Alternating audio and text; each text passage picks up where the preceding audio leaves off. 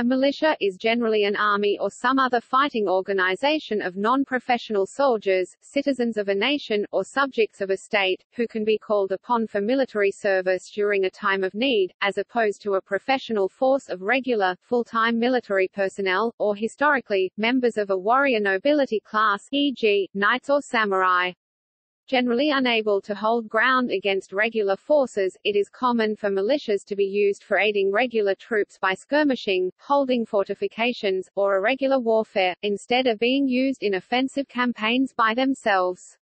Militia are often limited by local civilian laws to serve only in their home region, and to serve only for a limited time. This further reduces their use in long military campaigns. With the emergence of professional forces in the form of mercenaries whose livelihood was military service during the Renaissance, Western European militias wilted. Later, however, they would be revived as part of Florentine civic humanism, which held that professional militaries were a result of corruption, and admired the Roman model. The civic humanist ideal of the militia was spread through Europe by the writings of Niccolò Machiavelli. According to Hornquist, the Prince, ch. 12 and 13, Discourses on Livy, and the Art of War. Beginning in the late 20th century, some militias, in particular officially recognized and sanctioned militias of a government, act as professional forces, while still being part-time or on-call organizations. For instance, the members of some U.S. Army National Guard units are considered professional soldiers, as they are trained to maintain the same standards as their full-time active duty counterparts. Militias thus can be military or paramilitary, depending on the instance. Some of the contexts in which the term militia is used include forces engaged in defense activity or service, to protect the community, its territory, property, and laws. The entire able-bodied population of a community, town, county, or state, available to be called to arms. A subset of these who may be legally penalized for failing to respond to a call-up. A subset of these who actually respond to a call-up, regardless of legal obligation. A private, non-government force, not necessarily directly supported or sanctioned by its government. An irregular armed force enabling its leader to exercise military, economic, and political control over a subnational territory within a sovereign state, see, warlord. An official reserve army, composed of citizen soldiers. Called by various names in different countries, such as the Army Reserve, National Guard, or State Defense Forces. The national police forces in several former communist states such as the Soviet Union and the Warsaw Pact countries, but also in the non-aligned SFR Yugoslavia. The term was inherited in Russia and other former CIS countries, where they are known as militia. In France, the equivalent term, milice, has become tainted due to its use by notorious collaborators with Nazi Germany. A select militia is composed of a small, non-representative portion of the population, often politicized.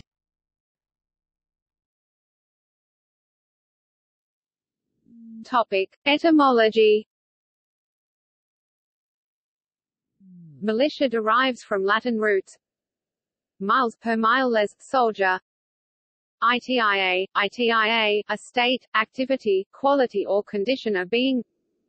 Militia, mil, itia, military service. Word militia dates back to ancient Rome, and more recently to at least 1590 when it was recorded in a book by Sir John Smythe, Certain Discourses Military, with the meanings, a military force, a body of soldiers, and military affairs, a body of military discipline.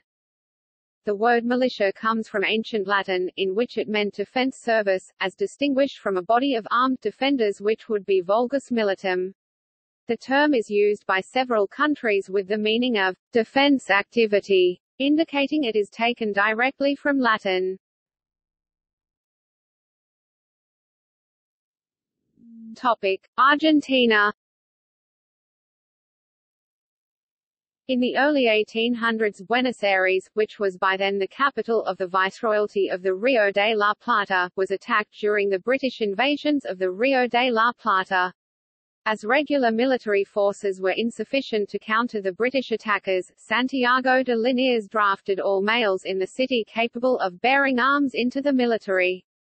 These recruits included the Criollo peoples, who ranked low down in the social hierarchy, as well as some slaves. With these reinforcements, the British armies were twice defeated.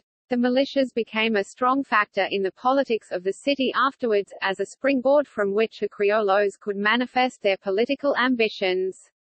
They were a key element in the success of the May Revolution, which deposed the Spanish viceroy and began the Argentine War of Independence.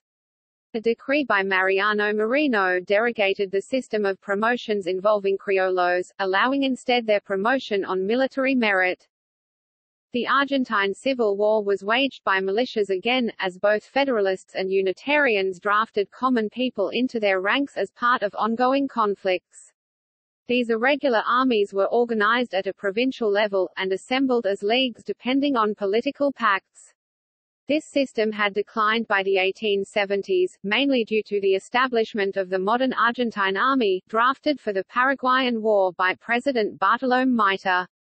Provincial militias were outlawed and decimated by the new army throughout the presidential terms of Mitre, Sarmiento, Avellaneda and Roca.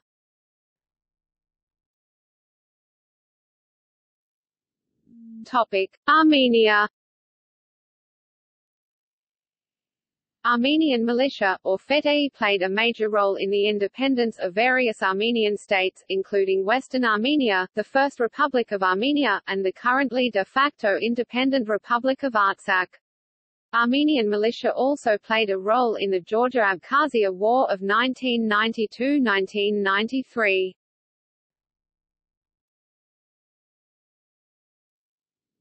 Topic: Australia. In the colony of New South Wales, Governor Lachlan Macquarie proposed a colonial militia, but the idea was rejected. Governor Ralph Darling felt a mounted police force was more efficient than a militia. A military volunteer movement attracted wide interest during the Crimean War. Following federation, the various military reserve forces of the Commonwealth of Australia became the Citizen Military Force, CMF. A citizens' militia modelled on the British Home Guard called the Volunteer Defence Corps (VDC) was founded by the Returned and Services League of Australia (RSL) in 1940 in response to the possibility of a Japanese invasion of Australia. In the beginning, members didn't have uniforms and often paraded in business attire. They were given instruction on guerrilla warfare, and later the private organisation was taken over by the Australian government and became part of the Australian Military Forces (AMF). The government supported the organisation and equipped them with anti-aircraft artillery, however, they were disbanded by the end of World War II due to the fact that there was no longer a significant threat to national security.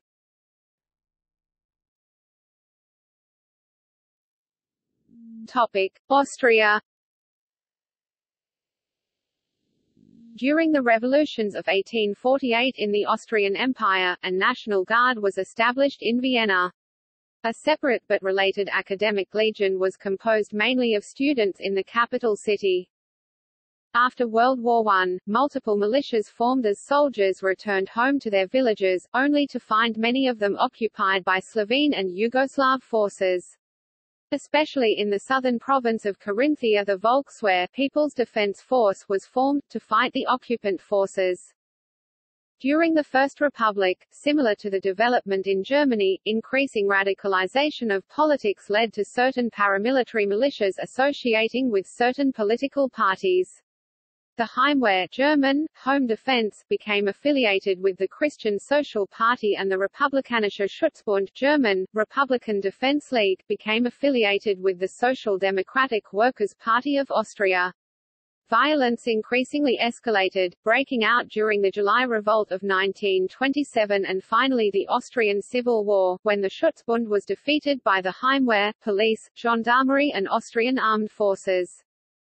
After World War II, the Austrian Armed Forces Bundesheer were re-established as a conscript military force. A basic part of it is the militia, which is a regular reservists force of the Bundesheer, comparable to the National Guard units of the United States. The conscript soldiers of the militia have to store their military equipment at home, to be mobilized quite fast within a few days in case of emergency. The system was established during the Cold War and still exists, but the members of the militia now are volunteers only. See also, Republikanischer Schutzbund, Heimwehr.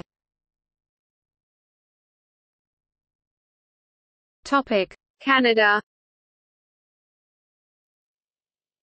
In Canada the title, militia, historically referred to the land component of the armed forces, both regular, full-time, and reserve. The earliest Canadian militias date from the beginning of the French colonial period. In New France, King Louis XIV created a compulsory militia of settlers in every parish that supported French authorities in the defence and expansion of the colony. Following the British conquest of New France in 1760, local militia units supported British Army regiments stationed in British North America. In addition to the Canadian militia, British regiments were also supported by locally raised regulars including the 40th Regiment of Foot, and the 100th Prince of Wales's Royal Canadian Regiment of Foot, and Fencibles regiments. These regiments were raised through ordinary modes of recruiting, as opposed to being raised by ballot like the militia. Most militia units were only activated in time of war, but remained inactive in between. The battle honours awarded to these colonial militia regiments are perpetuated by modern regiments within the Canadian Army. Defence of the Canadas long relied on a contingent of British soldiers, as well as support from the Royal Navy. However, the Crimean War saw the diversion of a significant number of British soldiers from British North America. Fearing possible incursions from the United States, the Parliament of the Province of Canada passed the Militia Act of 1855, creating the Active Militia. The Active Militia, later splitting into the Permanent Active Militia (PAM), a full-time professional army component, although it continued to use the label militia, and Non-Permanent Active Militia (NPAM), a military reserve force for the Canadian militia. Following 1855, the traditional sedentary militia was reorganized into the Reserve Militia, with its last enrollment taking place in 1873, and was formally abolished in 1950. Prior to Canadian Confederation, the colonies that made up the Maritimes, and Newfoundland maintained their own militias independent of the Canadian militia. From 1853 to 1871, the colony of Vancouver Island, and the succeeding colony of British Columbia, periodically raised and disbanded militia units. These units were raised for specific purposes, or in response to a specific threat, real or perceived. After the Treaty of Washington was signed between the Americans and British, nearly all remaining British soldiers were withdrawn from Canada in November 1871. The departure of the majority of British forces in Canada made the Canadian militia the only major land forces available in Canada. In 1940, both components of the militia, PAM and NPAM, were reorganized, the former into Canadian Army Active, the latter into the Canadian Army Reserve. In addition to the various colonial militia units, and the regiments of the Canadian militia, in 1942, the Army's Pacific Command created the Pacific Coast Militia Rangers. Intended to function similarly to the United Kingdom's Home Guard, the Rangers were a secondary defence force, defending the coast of British Columbia and Yukon from potential Japanese attack. The Rangers were disbanded in September 1945, shortly after the conclusion of World War II. The legacy of the Pacific Coast Militia Rangers is perpetuated by the Canadian Rangers, a component of the primary reserve that provides a military presence in areas where it would not be economically or practically viable to have conventional army units, most notably northern Canada. The Canadian Army Reserve continued to use the term militia until the unification of the Canadian Armed Forces in 1968. Since unification, no Canadian military force has formally used militia in its name. Colloquially, however, the word militia is used to refer to the Canadian Army Reserve. Members of the Canadian Army Reserve troops typically train one night a week and every other weekend of the month, except in the summer.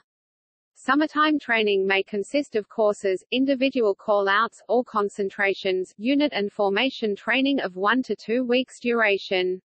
Most Canadian cities and counties have one or more militia units.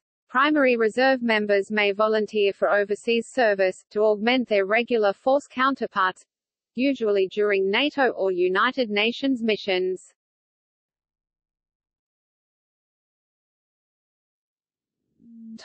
China.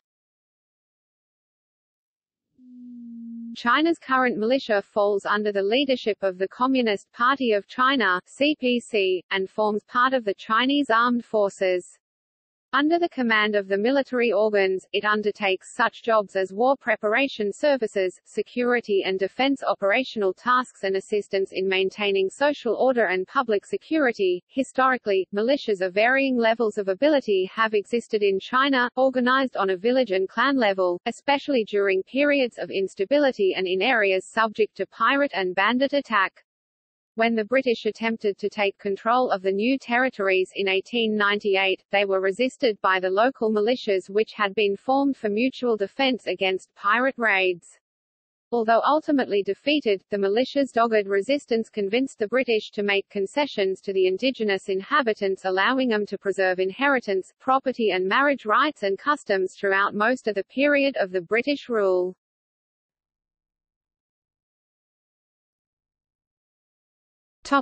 Cuba. Cuba has three militia organizations: the Territorial Troops Militia, Militias de Tropas Territoriales, of about 1 million people, half women; the Youth Labor Army, Ejército Juvenil del Trabajo, devoted to agricultural production; and a naval militia. Formerly, there existed the National Revolutionary Militias, Militias Nacionales Revolucionarias, which was formed after the Cuban Revolution and initially consisted of 200,000 men who helped the 25,000-strong standing army defeat counter-revolutionary guerrillas.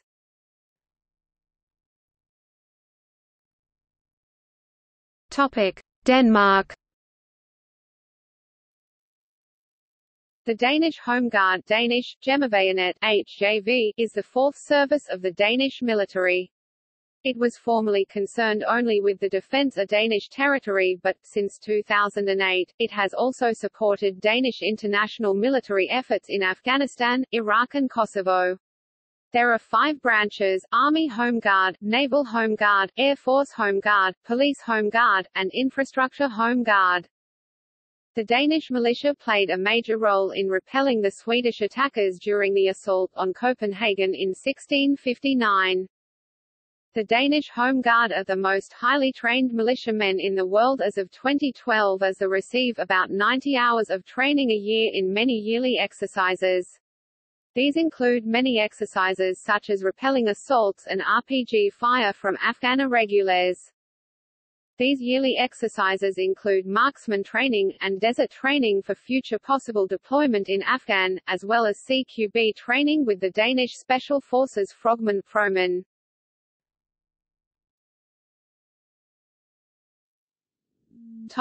Estonia.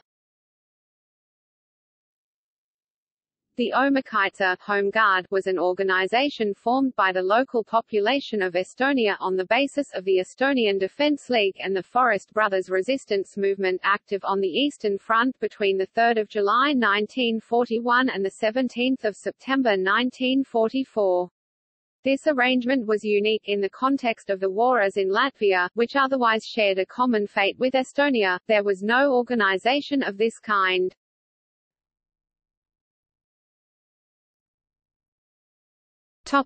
Finland. While Finland employs conscription, they do not have separate militia units. All units are organized by and under the command of the Finnish Defence Forces. All men belong to the reserve until age 50 or 60 depending on rank, and may be called up in case of mobilization. Each reservist is assigned a position in a unit to be activated. However, since 2004, the FDF does have territorial forces, organized along the lines of regular infantry formations, which are composed of volunteers. Furthermore, long-range patrol units (sissy troops), a type of special forces, are assigned to local troops. In history, before Finland became independent, 2 types of local militias existed, the White Guards and Red Guards, which were non-socialists and socialists, respectively. In the Finnish Civil War 1918, the White Guards founded the White Army, which was victorious over the Red Guards. White Guards continued their existence as a volunteer militia until the Second World War. In some cases their activity found overt political expression, as in the Mansala Rebellion. However, in 1934 separate wartime White Guard units were dissolved, and in the Second World War they served at the front, dispersed in regular units. They were dissolved as a condition of peace after the Continuation War.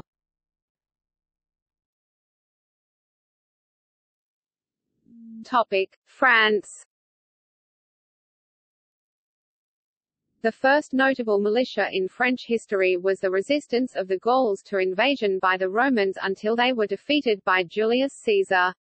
Centuries later, Joan of Arc organized and led a militia until her capture and execution in 1431. This settled the succession to the French crown and laid the basis for the formation of the modern nation of France. During the French Revolution, the National Guard was a political home defense militia. The levy en masse was a conscription army used during the Revolutionary and Napoleonic Wars. At the time of the Franco-Prussian War, the Parisian National Guard engaged the Prussian army and later rebelled against the Versailles army under Marshal MacMahon.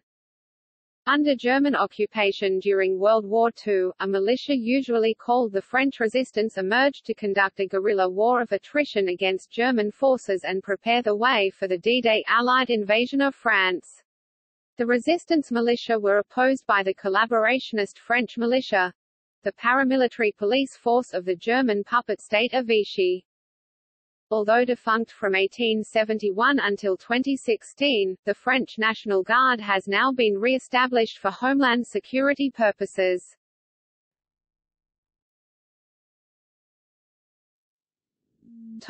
Germany. The earliest reports of Germanic militias was the system of hundreds described in 98 AD by the Roman historian Tacitus as the centini. They were similar in nature to the Anglo-Saxon Fyrd. Freikorps, German for Freikorps, was originally applied to voluntary armies. The first Freikorps were recruited by Frederick II of Prussia during the 7 Years' War. These troops were regarded as unreliable by regular armies, so they were mainly used as sentries and for minor duties. During the Napoleonic occupation, organizations such as the Lützow Freikorps fought against the occupiers and later joined the Allied forces as regular soldiers. However, after 1918, the term was used for nationalist paramilitary organizations that sprang up around Germany as soldiers returned in defeat from World War I. They were one of the many Weimar paramilitary groups active during that time. They received considerable support from Gustav Noske, the German defense minister, who used them to crush the Spartakist League with enormous violence, including the murders of Karl Liebknecht and Rosa Luxemburg on January 15, 1919. Militia were also used to put down the Bavarian Soviet Republic in 1919. They were officially disbanded in 1920, resulting in the ill-fated Kapp Putsch in March 1920. The Einwohnerwehr, active in Germany from 1919 to 1921, was a paramilitary citizens' militia consisting of hundreds of thousands of mostly former servicemen. Formed by the Prussian Ministry of the Interior on April 15, 1919, to allow citizens to protect themselves from looters, armed gangs, and revolutionaries, the Einwohnerwehr was under the command of the local Reichswehr regiments, which supplied its guns. In 1921, the Berlin government dissolved the Einwohnerwehr. Many of its members went on to join the Nazi Party. In 1921 the Nazi Party created the Sturmabteilung SA, Storm Detachment, Brownshirts, which was the first paramilitary wing of the Nazi Party and served as a Nazi militia whose initial assignment was to protect Nazi leaders at rallies and assemblies. The SA also took part in street battles against the forces of rival political parties and violent actions against Jews. From the SA sprung the Schutzstaffel SS, protective squadron, which grew to become one of the largest and most powerful groups in Nazi Germany, which Reichsführer SS Heinrich Himmler, the leader of the SS from 1929, envisioned as an elite group of guards. The Waffen-SS, the military branch of the SS, became a de facto fourth branch of the Wehrmacht. In 1944–1945, as World War II came to a close in Europe, the German High Command deployed increasing numbers of Volkssturm units to combat duties. These regiments were composed of men, women and children too old, young or otherwise unfit for service in the Wehrmacht German Regular Army. Their primary role was assisting the army with fortification duties and digging anti-tank ditches. As the shortage of manpower became severe, they were used as front-line infantry, most often in urban settings. Due to the physical state of members, almost non-existent training and shortage of weapons, there was not much the Volkssturm could do except act like shields for regular army units. However, armed with Panzerfausts and deeply entrenched, a unit of Volkssturm could cause serious trouble for Soviet armor.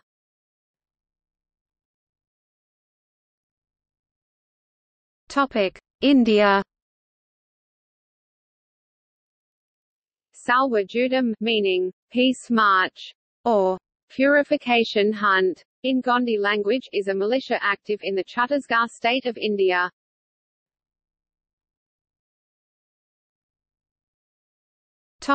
Iran. The Basij militia founded by Ayatollah Ruhollah Khomeini in November 1980 is composed of 10,000 regular soldiers. It ultimately draws from about 11 million members, and is subordinate to the Islamic Revolutionary Guard Corps in Iran.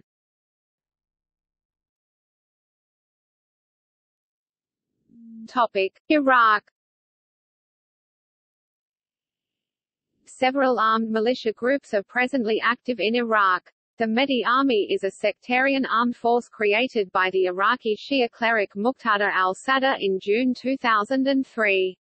The Badr organization is based in and around Karbala. The Anbar Salvation Council is a Sunni armed group in Iraq formed by members of Ba'athist and nationalist elements to fight al-Qaeda in Iraq. The Kurdish militia, the Peshmerga, is estimated to number upwards of 500,000. The awakening councils or concerned citizens are emerging to defend their neighborhoods against insurgents of every kind, functioning as a form of vigilante militia, similar to the model of militia in the U.S.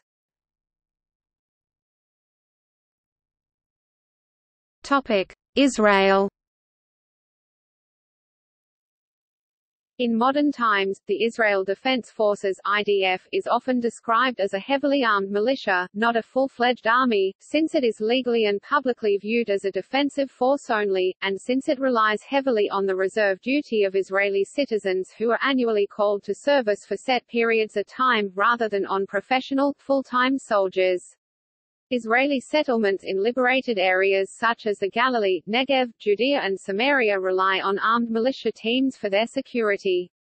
National service conscripts can also serve in the Israel Border Police, commonly known by its Hebrew abbreviation Magav, which means border guard in Hebrew, which is a paramilitary branch of the Israel Police rather than the IDF.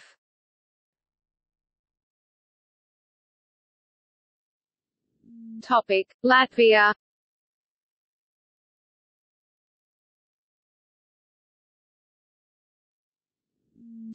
Libya. Since the fall of Gaddafi's rule of Libya in the aftermath of the Libyan civil war, rebel groups that have contributed to the revolution splintered into self-organized militia movements and have been involved in a feud for control of each city. Since the revolution, reports of clashes and violence by militia groups have been increasing.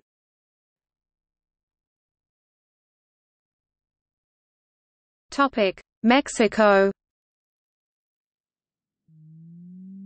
Mexico has a history of various activities and insurrection by militia and paramilitary groups dating back several hundred years that include the exploits of historical figures such as Captain Manuel Pineda Munoz and Francisco Pancho Villa. This also includes groups such as the Free Colored Militia, the interracial militias of New Spain, colonial Mexico, the Camisas Doradas, and the contemporary Self-Defense Council of Michoacán. Free Colored militias were an important and at times critical organization in colonial Mexico.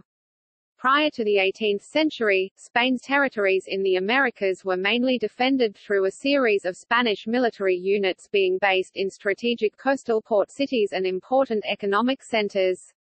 But as European rivals began to challenge the Spanish crown and their dominance in the New World, the Bourbon dynasty initiated a series of reforms, allowing people from their colonies to serve in the regular armies, as well as permitting local militias in their territories. While these groups began to integrate themselves into the official Spanish colonial militaries, free-colored militias have been reluctantly used since the mid-16th century. Palinques, or runaway slave communities, would often initiate slavery uprising in various cities and towns in New Spain, which made the colonial Spanish authorities uneasy about arming any free-colored individuals. Free-colored rebellions and violence in Mexico City impacted regional policy of New Spain towards blacks. Given this social context, the racial climate in which these free-colored militias first appeared was a hostile one, and the first militias often had conflicts within them between their free-colored and white commanders. The first large-scale recruitment of free-colored militias was in response to the attack on Veracruz port in 1683 by Dutch pirate Lorenzo de Graaf, with free-colored soldiers being called in from Mexico City, Puebla, Orizaba and other large colonial cities. Militias increasingly began to take shape and develop over the course of the 17th and 18th centuries, but it's critical to understand that their development was not a linear progressive one. The experiences of militias in urban areas was vastly different than those in rural communities, and the role, influence, and duties of militias in the early 17th century were not the same as those of a century later. The critical stage for militia growth was during 1670 to 1762, where there was an increase of the militia's responsibilities and they gained a considerable amount of autonomy over their own affairs. The social impact of these free-colored militias added complexity to the race-based caste system that dominated the social landscape. Free-colored militias were structured to follow the tertio organizational model that was used by Spanish Habsburg and Bourbon dynasties. Tertios comprised 2,500 soldiers distributed among 10 companies, each under the leadership of a captain. Free-colored militias under the tertio system were headed by a sergeant-au-maire, major, who became the senior operating officer in militias. Under the sergeant-au-maire were the junior officers, which included one captain and alferez, lieutenant per company, who were also aided by an ayudante, adjutant, and subteniente, second lieutenant, after they were incorporated into the system after 1767. The captain had supreme authority within their company, only reporting to the sergeant-au-maire when he could not control matters of the company. The alferez coordinated affairs with his captain and was next in line in command in his absence. Below the junior officers were ranking NCOs and up to 4 sergeants served per company. A cabo corporal was assigned to lead each squad of 25 soldiers. These NCOs were responsible for discipline of the soldiers and maintaining a limited record of individuals. Officers and first sergeants were the only soldiers in the free-colored militias to receive a monthly salary, with lower-ranked soldiers only receiving pay when on campaigns. Their salaries came from the royal treasuries, alongside occasional supplementation by private contributions of prominent individuals. Who exactly constitutes as a free-colored person is subject to much debate and discussion. While the terms pardos, mulattoes, Negroes and Merinos were commonly used under the caste system that was in place during this era, their use in this context is much more complex, and who exactly qualified as who was a very fluid process, dependent on the social context of the time and place. Despite the lack of universal understanding of racial identification across New Spain, when they were faced with external threats to their organizations, free-colored militias showed great racial unity in these times, such as in the case of Huajolotitlan, a small town of Oaxaca in southern Mexico. After a decree was passed in 1784 calling for the retirement of every free-colored officer and the disbandment of their militia, the Toes free-coloreds fiercely resisted. Free-colored soldiers refused to leave their posts and they dispatched to the capital in protests to defend their racially integrated organizations. This later inspired the community's other free-colored people to protest what they saw as other aggressions by the government, such as increasing tribute burdens. While some of the previous examples are historical, the current official view on the existence of such militias in Mexico, when they are not backed by the government, has been to always label them as illegal and to combat them in a military and a political way. Modern examples on the Mexican view on militias are the Chiapas conflict against the EZLN and against the EPR in Guerrero, where the government forces combated the appraised militias. And in a more recent case when civilian self-defense militias appeared during the Mexican War on Drugs, the government regulated them and transformed the militias into rural federal forces, and those who resisted were combated and imprisoned.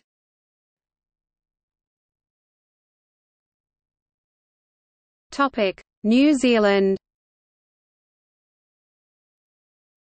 From the Treaty of Waitangi in 1840 until 1844, small detachments of British Imperial troops based in New Zealand were the only military. This changed as a result of the Flagstaff War, with the colonial government passing a Militia Act on 25 March 1845. Militia units were formed in Auckland, Wellington, New Plymouth, and Nelson. Service in the militia was compulsory. Many localized militia saw service, together with British Imperial troops, during the New Zealand Wars.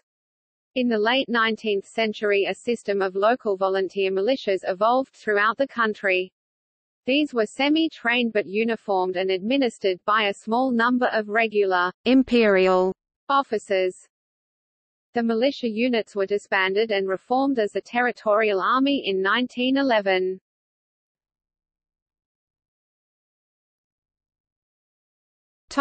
North Korea. The Worker Peasant Red Guards is a North Korean paramilitary organization organized on a provincial, town, city, village level.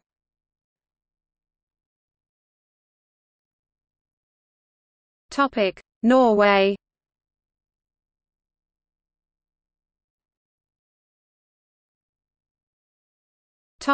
Pakistan. Militias have played an important role supporting Pakistan's military since the Indo-Pakistani War of 1947, when Pakistan, with the support of militias, was able to gain control of the region which is now known as Azad Kashmir. Pakistan found the militias volunteering to participate in the Indo-Pakistani War of 1965 and the Indo-Pakistani War of 1971 quite useful as well. Currently, Pakistani citizens forming militias from the Khyber Pakhtunkhwa province are participating in the War on Terror.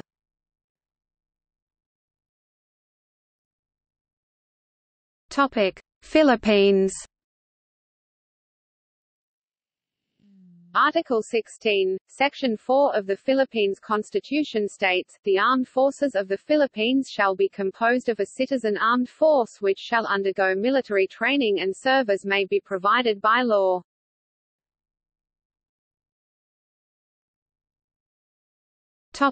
Portugal. Portugal had a long tradition in the use of militias for national defense. Between the 12th and 16th centuries, the municipal militias, composed of spearmen, pikemen, horsemen, slingers, javelineers, archers, crossbowmen and later arquebusiers, constituted the main component of the Portuguese Royal Army, together with smaller military forces from the king, the military orders and the feudal lords. After some failed previous attempts, in 1570 King Sebastian of Portugal created the Ordenancas, a centrally managed military territorial organization that would replace the municipal militias and became the basis of a national army. After 60 years of foreign domination, 1580 to 1640, the Ordenancas were reorganized for the Portuguese Restoration War. The Portuguese army was then organized in 3 lines, with the second and third being militia forces. The Ordenancas became the third line and acted both as a territorial draft organization for the first and second line troops and as a kind of home guard for local defense. The second line was made of the auxiliary troops, also militia units with the role of regional defense. In the end of the 18th century, the auxiliary troops were renamed militias. In the Peninsular War, the militia regiments and the Ordnances units had an important role in the defense of the country against the Napoleonic invader army. Still in the 19th century, the militia units also had an important role in the liberal wars, with the majority of those troops fighting on the side of King Miguel. Besides the regular militias, a number of volunteer militia units were formed to fight on both sides of the war. With the establishment of the constitutional regime, the old militias and ordnances were replaced by a single national militia force, the National Guard. However, the National Guard revealed itself an ineffective and undisciplined force. Their units became highly politicized, being involved in a number of conspiracies and coups. The National Guard, having less and less confidence from the authorities, became extinct in 1847, terminating a long tradition of national militias in Portugal. During the 20th century, some experiments with militia-type forces were made. From 1911 to 1926, the Portuguese army was organized as a militia army.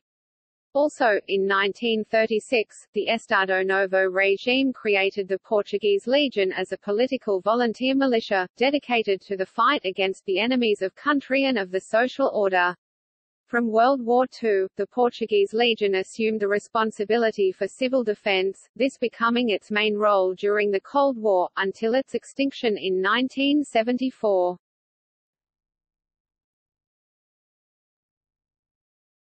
Topic: Russia and the Soviet Union. Neither the Russian Empire, nor the Soviet Union ever had an organized force that could be equated to a militia.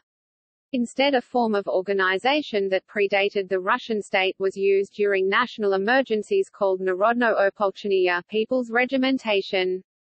More comparable to the English FYRD, it was a popular voluntary joining of the local polk, or a regiment, though it had no regular established strength or officers, these usually elected from prominent local citizens.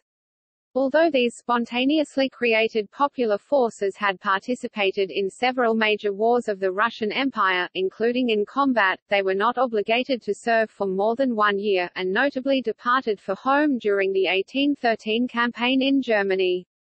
On only one occasion, during the military history of the Soviet Union, the Narodno-opolchenia was incorporated into the regular forces of the Red Army, notably in Leningrad and Moscow. The term militia in Russia and former communist bloc nations was specifically used to refer to the civilian police force, and should not be confused with the conventional Western definition of militia. The term, as used in this context, dated from post-revolutionary Russia in late 1917 and was intended to draw a distinction between the new Soviet law enforcement agencies and the disbanded Tsarist police. In some of these states militia was renamed back to police such as Ukraine, while in the other states it remains such as Belarus. In Russia it was renamed to police, in Russian, Policia Politsia, in March 2011.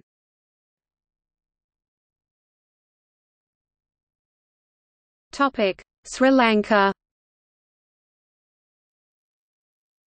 The first militias formed in Sri Lanka were by Lankan kings, who raised militia armies for their military campaigns both within and outside the island.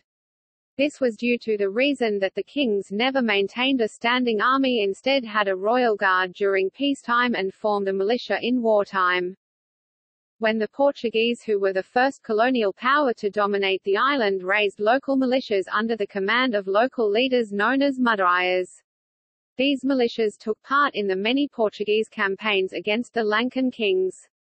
The Dutch continued to employ these militias, but due to their unreliability tended to favour employing Swiss and Malay mercenaries in their campaigns in the island.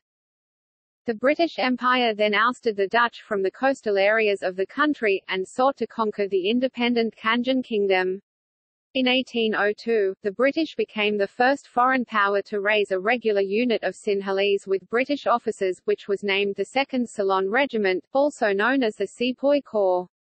It fought alongside British troops in the Kanghan Wars. After the Matale Rebellion led by Puranipu in 1848, in which a number of Sinhalese recruits defected to the side of the rebels, the recruitment of Sinhalese to the British forces was temporarily halted and the Ceylon regiments disbanded.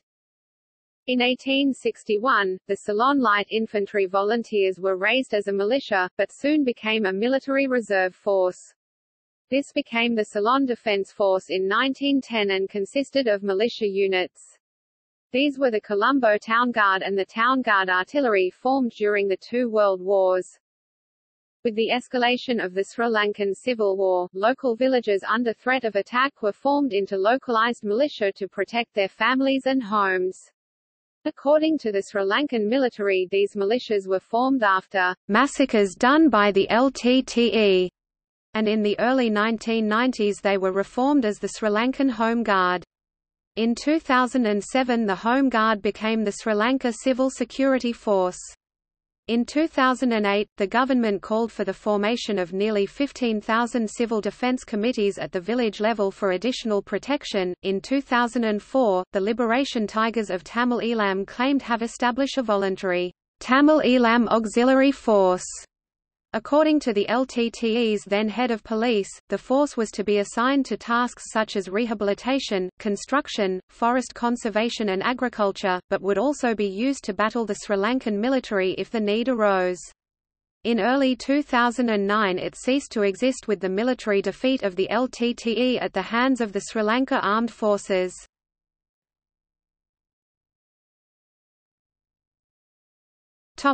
Sudan. The Janjaweed militia consists of armed Arab Muslims fighting for the government in Khartoum against non-Arab Muslim rebels. They are active in the Darfur region of western Sudan and also in eastern Chad. According to Human Rights Watch, these partisans are responsible for abuses including war crimes, crimes against humanity and ethnic cleansing.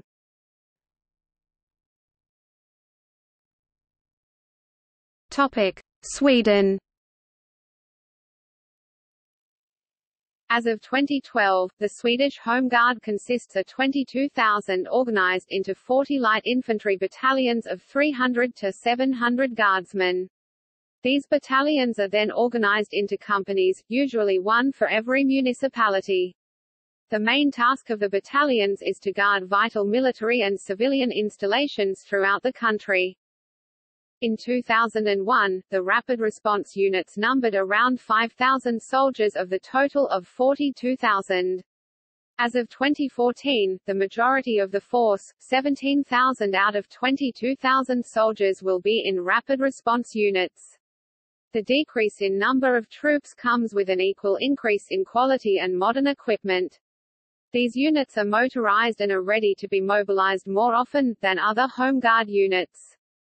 Rapid response units have more combat tasks compared to the rest of the Home Guard, including escort duties. Some battalions located near the coast also have marine companies equipped with Combat Boat 90. A few battalions have recently set up specialized companies to evaluate the possibility to add new abilities to the Home Guard. These are at the time of writing 8 reconnaissance, intelligence companies, 4 CBRN platoons, a MOVCON platoon, an engineer platoon, and a military police unit.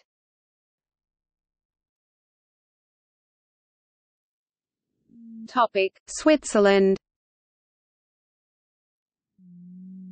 One of the best-known and ancient militias is the Swiss Armed Forces.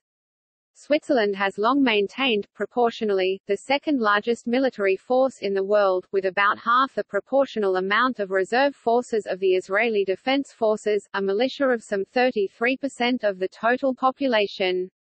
The militia principle of public duties is central to Swiss political culture and not limited to military issues. For example, in most municipalities it is common to serve as a conscript firefighter in the compulsory fire department.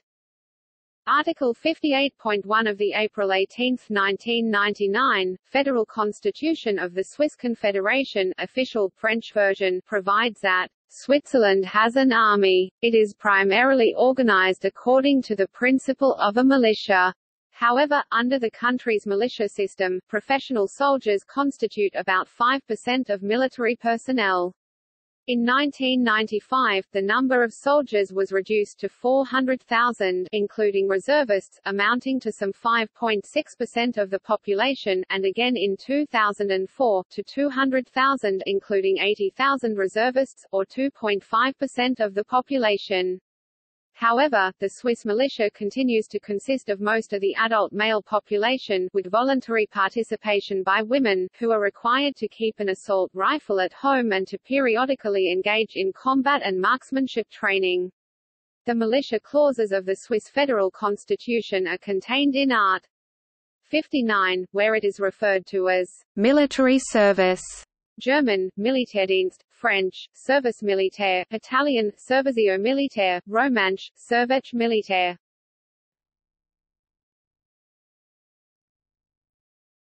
Topic: Syria. The Syrian National Defense Force was formed out of pro-government militias. They receive their salaries and their military equipment from the government and as of 2013 numbers around 100,000. The force acts in an infantry role, directly fighting against rebels on the ground and running counter-insurgency operations in coordination with the army, which provides them with logistical and artillery support. Unlike the Syrian army, NDF soldiers are allowed to take loot from battlefields, which can then be sold on for extra money.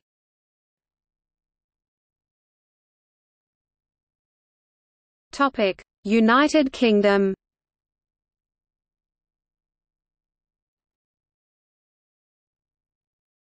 Topic: Origins.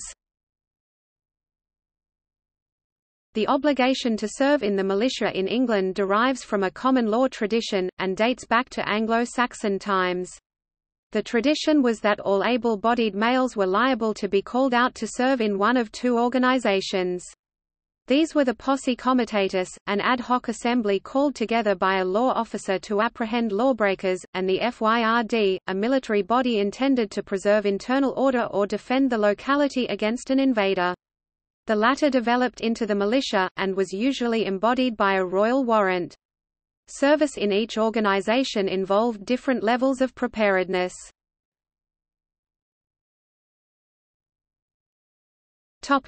16th and 17th centuries. With the decay of the feudal system and the military revolution of the 16th century, the militia began to become an important institution in English life. It was organized on the basis of the shire county, and was one of the responsibilities of the Lord Lieutenant, a royal official, usually a trusted nobleman. Each of the county hundreds was likewise the responsibility of a deputy lieutenant, who relayed orders to the justices of the peace or magistrates. Every parish furnished a quota of eligible men, whose names were recorded on muster rolls. Likewise, each household was assessed for the purpose of finding weapons, armor, horses, or their financial equivalent, according to their status. The militia was supposed to be mustered for training purposes from time to time, but this was rarely done. The militia regiments were consequently ill-prepared for an emergency, and could not be relied upon to serve outside their own counties. This state of affairs concerned many people. Consequently, an elite force was created, composed of members of the militia who were prepared to meet regularly for military training and exercise. These were formed into trained band regiments, particularly in the City of London, where the artillery ground was used for training. The trained bands performed an important role in the English Civil War on the side of Parliament, in marching to raise the siege of Gloucester, 5 September 1643. Except for the London trained bands, both sides in the Civil War made little use of the militia, preferring to recruit their armies by other means.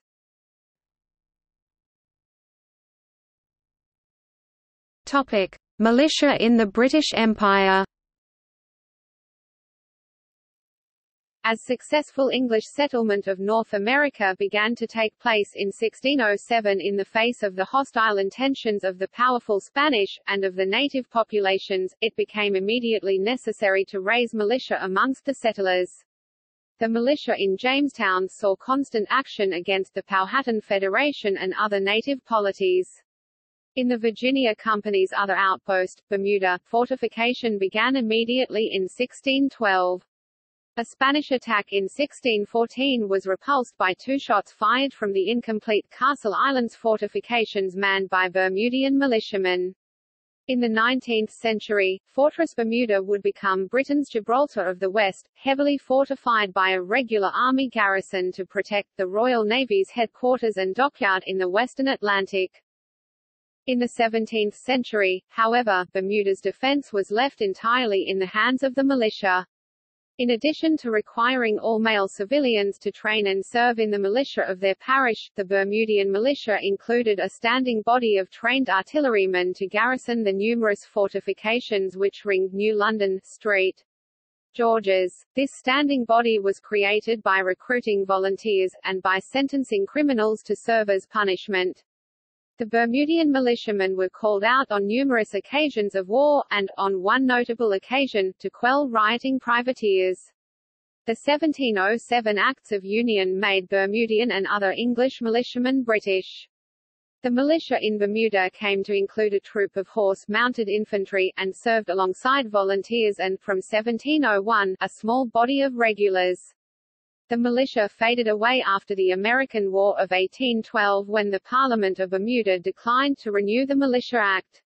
This resulted from the build-up of the regular Army Bermuda garrison along with Bermuda's development as the headquarters and dockyard of the North America and West Indies station of the Royal Navy, which made the militia seem excess to need. Vast sums of the imperial defence expenditure were lavished on fortifying Bermuda during the 19th century, and the British government cajoled, implored, begged, and threatened the colonial legislature for 80 years before it raised a militia and volunteer units, in 1894 and 1894 respectively. Although the militia had historically been an infantry force, many units in Britain had been retasked as militia artillery from the 1850s onward due to the increased importance of the coastal artillery defences, and the new militia unit in Bermuda followed suit.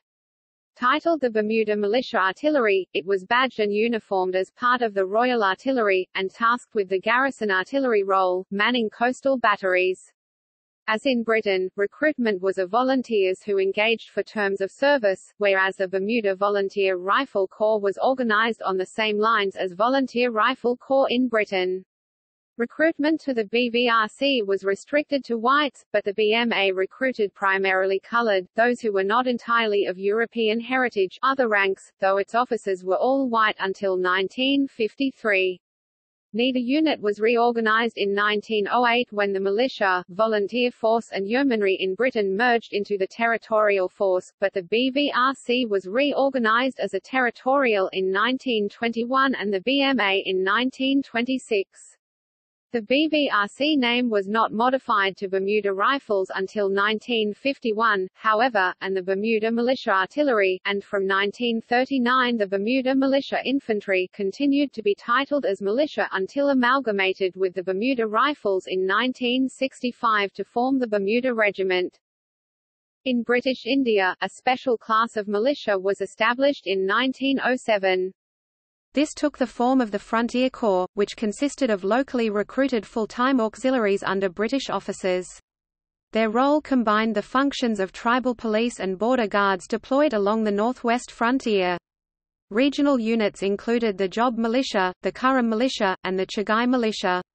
After 1946 the Frontier Corps became part of the modern Pakistan Army.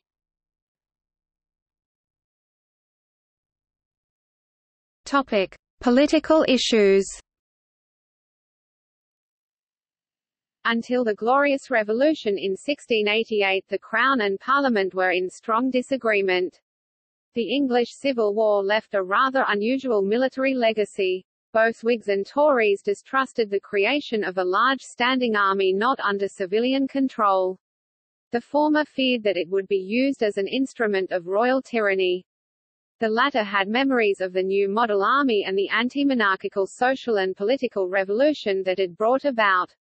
Both preferred a small standing army under civilian control for defensive deterrence and to prosecute foreign wars, a large navy as the first line of national defense, and a militia composed of their neighbors as additional defense and to preserve domestic order. Consequently, the English Bill of Rights 1689 declared, amongst other things, that the raising or keeping a standing army within the kingdom in time of peace, unless it be with consent of Parliament, is against law, and that the subjects which are Protestants may have arms for their defence suitable to their conditions and as allowed by law. This implies that they are fitted to serve in the militia, which was intended to serve as a counterweight to the standing army and preserve civil liberties against the use of the army by a tyrannical monarch or government. The Crown still, in the British Constitution, controls the use of the army. This ensures that officers and enlisted men swear an oath to a politically neutral head of state, and not to a politician. While the funding of the standing army subsists on annual financial votes by Parliament, the Mutiny Act, superseded by the Army Act, and now the Armed Forces Act is also renewed on an annual basis by Parliament. If it lapses, the legal basis for enforcing discipline disappears, and soldiers lose their legal indemnity for acts committed under orders. With the creation of the British Empire, militias were also raised in the colonies, where little support could be provided by regular forces. Overseas militias were first raised in Jamestown, Virginia, and in Bermuda, where the Bermuda militia followed over the next 2 centuries a similar trajectory to that in Britain.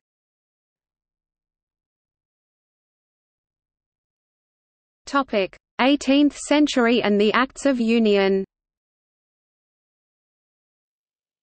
In 1707 the Acts of Union united the Kingdom of England with the Kingdom of Scotland. The Scottish Navy was incorporated into the Royal Navy. The Scottish military, as opposed to naval, forces merged with the English, with pre-existing regular Scottish regiments maintaining their identities, though command of the new British Army was from England. How this affected militias either side of the border is unclear. Topic: British militia. The Militia Act of 1757 created a more professional force. Better records were kept, and the men were selected by ballot to serve for longer periods. Specific provision was made for members of the Religious Society of Friends, Quakers, to be exempted, as conscientious objectors, from compulsory enlistment in the militia. Proper uniforms and better weapons were provided, and the force was embodied from time to time for training sessions. The militia was widely embodied at various times during the French and Napoleonic Wars.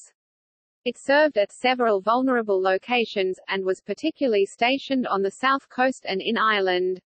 A number of camps were held at Brighton, where the militia regiments were reviewed by the Prince Regent. This is the origin of the song, "Brighton Camp."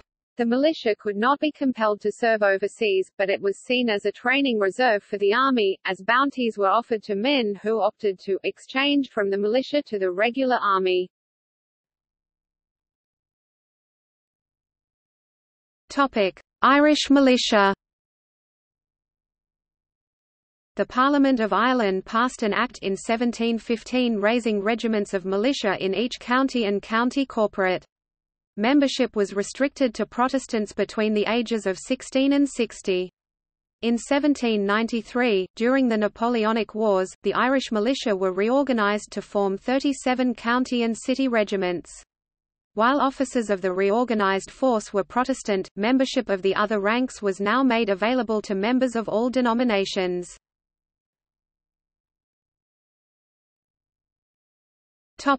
Scottish militia.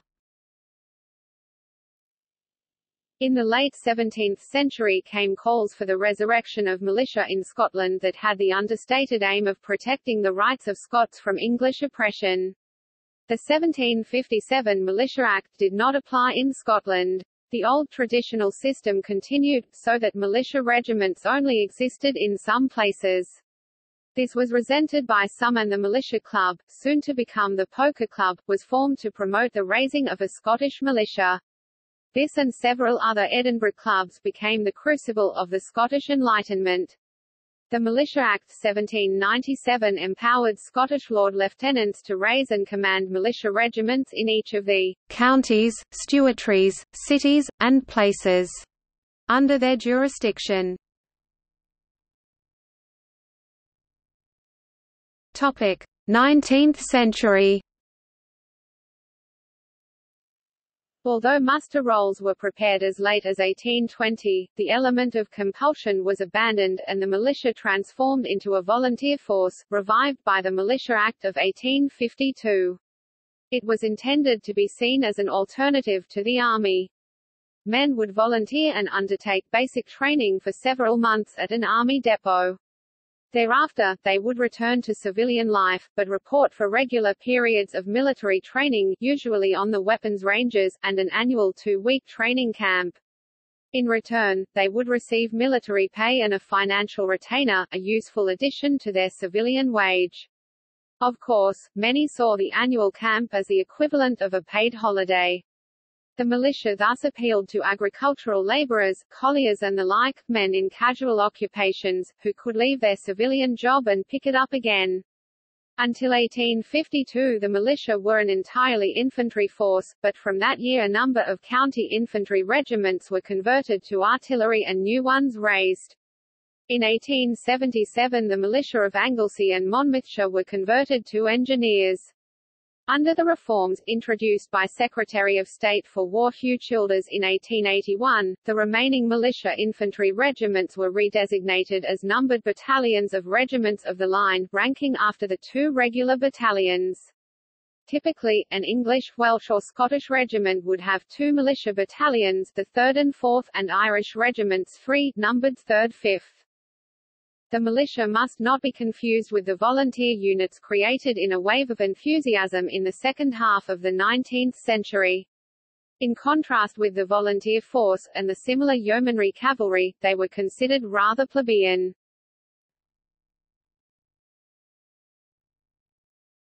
The Special Reserve. The militia was transformed into the Special Reserve by the military reforms of Haldane in the reforming post-1906 Liberal government.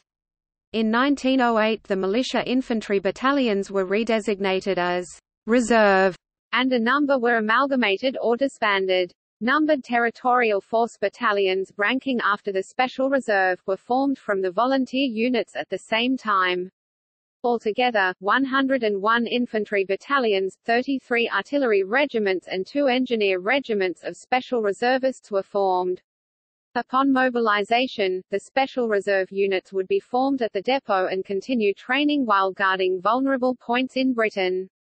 The Special Reserve units remained in Britain throughout the First World War, but their rank and file did not, since the object of the Special Reserve was to supply drafts of replacements for the overseas units of the regiment.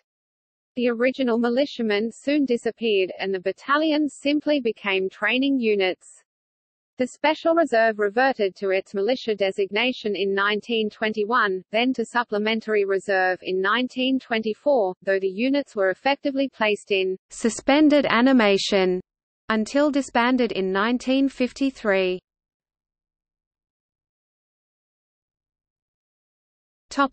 The militiamen.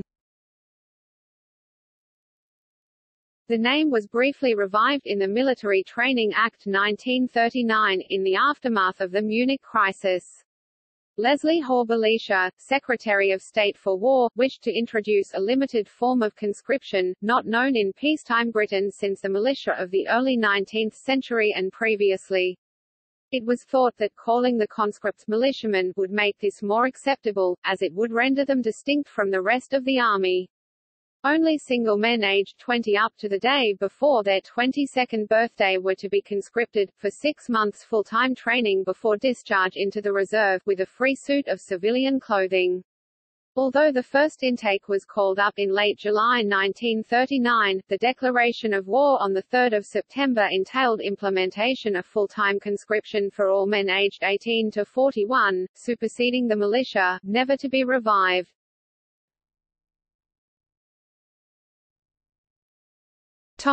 Modern survivals.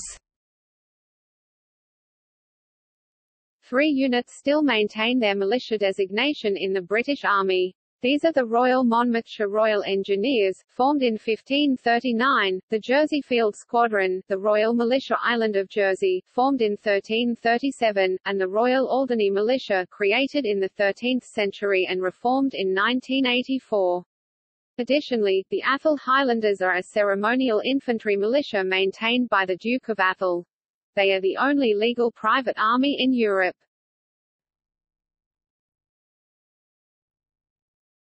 Topic: Other British militias. Various other part-time, home defence organisations have been raised during times of crisis or perceived threat, although without the word militia in their title. These have included Volunteer Corps, part of the British anti-invasion preparations of 1803 to 1805. Yeomanry, volunteer cavalry initially raised in the Napoleonic Wars. Volunteer Force, from 1857 to 1908. Volunteer Training Corps, 1914 to 1918. National Defence Companies, 1936 to 1939. Home Guard, initially local defence volunteers, 1940 to 1944 and 1951 to 1957. Ulster Defence Regiment, 1970 to 1992. Home Service Force, 1982 to 1992. Topic: The Troubles and Irish War of Independence. The various non-state paramilitary groups involved in the 20th-century conflicts in Northern Ireland and the island of Ireland, such as the various Irish Republican Army groups and Loyalist paramilitaries, could also be described as militias and are occasionally referred to as such. The Ulster Defence Regiment (UDR) was a locally raised professional militia instituted by an Act of Parliament in December 1969, becoming operational on 1 April 1970. Created as a non-partisan force to defend Northern Ireland against armed attack or sabotage, it eventually peaked at 11 battalions with 7,559 men and women. 197 soldiers of the UDR, including 4 women, were killed as active servicemen, with a further 61 killed after leaving the regiment, mostly by the Provisional Irish Republican Army. As a result of defence cuts, it was eventually reduced to 7 battalions before being amalgamated with the Royal Irish Rangers in 1992 to form the Home Service Battalions of the Royal Irish Regiment.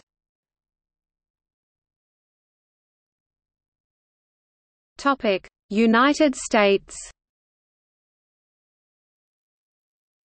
The history of militia in the United States dates from the colonial era, such as in the American Revolutionary War. Based on the English system, colonial militias were drawn from the body of adult male citizens of a community, town, or local region. Because there was no standing English army before the English Civil War, and subsequently the English Army and later the British Army had few regulars garrisoning North America, colonial militia served a vital role in local conflicts, particularly in the French and Indian Wars. Before shooting began in the American War of Independence, American revolutionaries took control of the militia system, reinvigorating training and excluding men with loyalist inclinations. Regulation of the militia was codified by the Second Continental Congress with the Articles of Confederation. The revolutionaries also created a full-time regular army, the Continental Army, but because of manpower shortages the militia provided short-term support to the regulars in the field throughout the war. In colonial-era Anglo-American usage, militia service was distinguished from military service in that the latter was normally a commitment for a fixed period of time of at least a year, for a salary, whereas militia was only to meet a threat, or prepare to meet a threat, for periods of time expected to be short. Militia persons were normally expected to provide their own weapons, equipment, or supplies, although they may later be compensated for losses or expenditures. A related concept is the jury, which can be regarded as a specialized form of militia convened to render a verdict in a court proceeding, known as a petit jury or trial jury, or to investigate a public matter and render a presentment or indictment, grand jury. With the Constitutional Convention of 1787 and Article 1, Section 8 of the United States Constitution, control of the Army and the power to direct the militia of the states was concurrently delegated to the federal Congress. The militia clauses gave Congress authority for organizing, arming, and disciplining the militia, and governing such part of them as may be employed in the service of the United States, with the states retaining authority to appoint officers and to impose the training specified by Congress. Proponents describe a key element in the concept of militia was that to be genuine, it not be a select militia, composed of an unrepresentative subset of the population. This was an argument presented in the ratification debates. The first legislation on the subject was the Militia Act of 1792, which provided, in part, that each and every free able-bodied white male citizen of the respective states, resident therein, who is or shall be of age of 18 years, and under the age of 45 years except as is hereinafter accepted, shall severally and respectively be enrolled in the militia. Every citizen, so enrolled and notified, shall, within 6 months thereafter, provide himself with a good musket or firelock. Prior to the War of Independence, the officers of militia units were commissioned by the royal governors. During the war they were commissioned either by the legislature or the chief executive of the state. After the war, commissions were typically granted by the state's chief executive. Militias did not operate independently of the state governments, but were under the command of the civil government just like the regular military forces. 24 of the current U.S. states maintain state defense forces in the form of a constitutional militia in addition to the National Guard, which is shared with the U.S. government.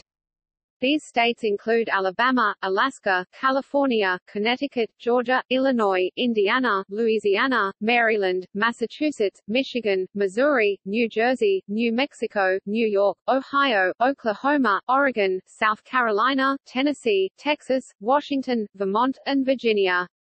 In addition, the territory of Puerto Rico has a defense force. Legally, any professed militia that is not under the control of a civil government and whose officers are commissioned by the state is more similar to a street gang than a constitutional militia.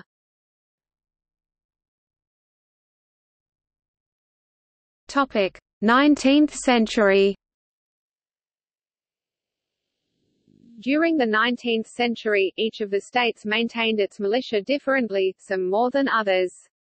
American militia saw action in the various Indian Wars, the War of 1812, the American Civil War, and the Spanish-American War. Sometimes militia units were found to be unprepared, ill-supplied, and unwilling. Prior to the Civil War, militia units were sometimes used by Southern states for slave control.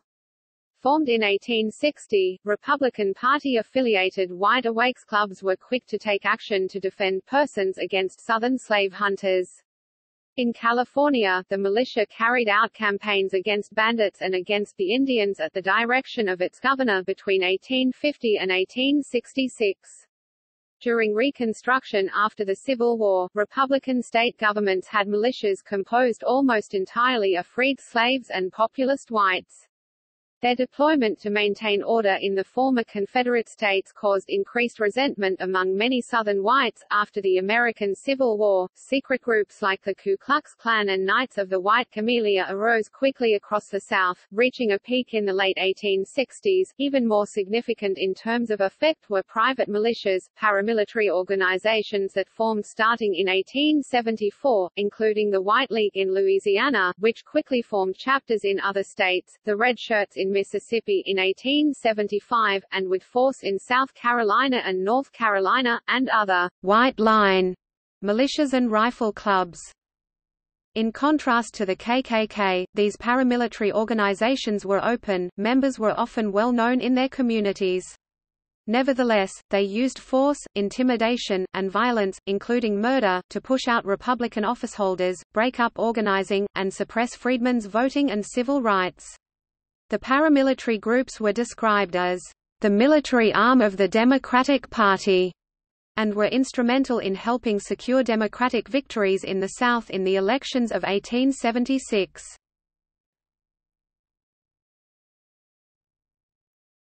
Topic: 20th century. The Militia Act of 1903 divided what had been the militia into what it termed the organized militia, created from portions of the former state guards to become state National Guard units, and the unorganized militia consisting of all males from ages 17 to 45, with the exception of certain officials and others, which is codified in 10 U.S.C. Section 311. Some states, such as Texas, California, and Ohio, created separate state defense forces for assistance in local emergencies. Congress later established a system of dual enlistment for the National Guard, so that anyone who enlisted in the National Guard also enlisted in the U.S. Army. When the U.S. Air Force was established as an independent service in 1947, the National Guard was further divided into the Army National Guard and the Air National Guard. Under this construct, the 1933 Defense Act's dual enlistment facet was further amended so that enlisted soldiers and commissioned officers in the Army National Guard were also enlisted or commissioned in the reserve component of the U.S. Army. Enlisted airmen and commissioned officers in the Air National Guard were also enlisted or commissioned in the Air Reserve Component of the U.S. Air Force. Privately organized citizen militia-related groups blossomed in the mid-1990s, which collectively became known as the Constitutional Militia Movement.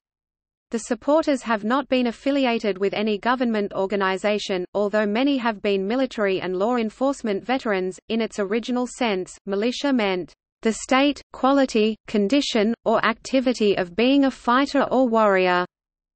It can be thought of as combatant activity, the fighter frame of mind, the militant mode, the soldierly status, or the warrior way. In this latter usage, a militia is a body of private persons who respond to an emergency threat to public safety, usually one that requires an armed response, but which can also include ordinary law enforcement or disaster responses. The act of bringing to bear arms contextually changes the status of the person, from peaceful citizen, to warrior citizen. The militia is the sum total of persons undergoing this change of state. Persons have been said to engage in militia in response to a call-up by any person aware of the emergent threat requiring the response, and thence to be in called-up status until the emergency is past. There is no minimum size to militia, and a solitary act of defense, including self-defense, can be thought of as one person calling up himself to defend the community, represented by himself or others, and to enforce the law. See citizens' arrest and hue and cry. 21st century. In the 2008 decision of the Supreme Court, in District of Columbia v. Heller, the de jure definition of militia, as used in United States jurisprudence, was discussed. The court's opinion made explicit, in its obiter dicta, that the term militia, as used in colonial times in this originalist decision, included both the federally organized militia and the citizen-organized militias of the several states. The militia in colonial America consisted of a subset of the people, those who were male, able-bodied, and within a certain age range. 7. Although the militia consists of all able-bodied men, the federally organized militia may consist of a subset of them. 23. Topic: Active militias. National Guard, State Defense Forces. Topic: Texas. The most important previous activity of the Texas militia was the Texas Revolution in 1836. Texans declared independence from Mexico while they were defeated during the Battle of the Alamo, in March 1836. On April 21, 1836, led by Sam Houston, the militia attacked the Mexican army at their camp, in the Battle of San Jacinto near the present city of Houston. Following the war, some militia units reorganized into what was later to be known as the Texas Rangers, which was a private, volunteer effort for several years before becoming an official organization. After Texas joined the Union of the United States in 1845, Texas militia units participated in the Mexican-American War. In 1861 Texas joined the other Confederate states in seceding from the Union, and Texas militias played a role in the American Civil War, until it ended in 1865. Texas militiamen joined Theodore Roosevelt's Rough Riders, a volunteer militia, and fought with him during the Spanish-American War in 1898. Some of the training of the Rough Riders took place in San Pedro Park, in the north-central part of San Antonio near the present site of San Antonio College. When a muster of the militia proposed to train there on April 19, 1994, they were threatened with arrest, even though the Charter of San Pedro Park forbids exclusion of activities of that kind. This threat led to a change of the meeting site. Like many other American states, Texas maintains a recognized state militia, the Texas State Guard.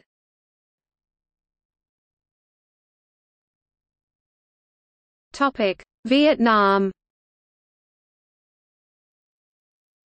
The Vietnam Militia Dan Quan Tu Ve, is a part of Vietnam People's Armed Forces. The militia organized in communes, wards and townships and are put under commune-level military commands. Vietnam Militia has two branches, Special Militia Nong Cot, and General Militia Rong Rai. The term of service in the Corps Militia is 4 years. Topic: SFR Yugoslavia. Beside the Federal Yugoslav People's Army, each constituent republic of the former SFR Yugoslavia had its own territorial defense forces. The non-aligned Yugoslavia was concerned about an eventual aggression from any of the superpowers, especially by the Warsaw Pact after the Prague Spring, so the territorial defense forces were formed as an integral part of the total war military doctrine called total national defense. Those forces corresponded to military reserve forces, paramilitary or militia, the latter, in the military meaning of the term, like military formation. It should not be confused with the Yugoslav militia, militiaja, which was a term for a police.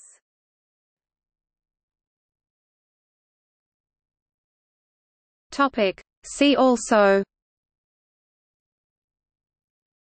Condottieri, guerrilla warfare, historical reenactment, irregular military, paramilitary, private army, scouting, gendarmerie, violent non-state actor, vigilante.